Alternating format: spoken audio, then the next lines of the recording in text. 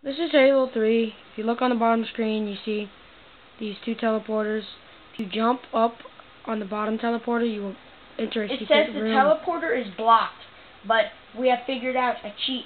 And if you are in the forge mode and you hold this up and then you hit save and in game while holding this, it will stay like that on the next game. And when you try to go in, it'll say blocked.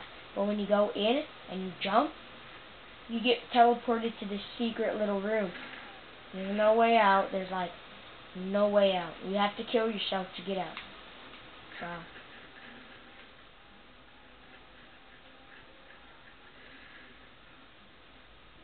thanks for watching. This was another Halo 3 lesson.